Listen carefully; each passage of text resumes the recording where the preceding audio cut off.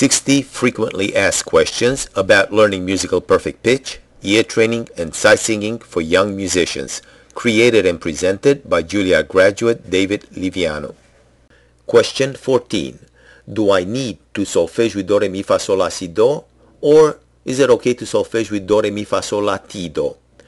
In late 19th century England, music teacher Sarah Glover changed the C note to T so that every syllable would begin with a different letter. Do, re, mi, fa, sol, la, si, do versus do, re, mi, fa, sol, la, ti, do. In my opinion, singing with letter T is not as effective as using letter S. Why not use the original syllables established by Italian monk Guido d'Arezzo in the 11th century AD? Singing with do, re, mi, fa, sol, la, si, do is the best way to learn to sight sing and sight read. Well, there's nothing wrong with using T instead of C for those students and teachers that are more comfortable and used to it. Whatever method you use, make sure you practice well, stay focused, and exercise consistently.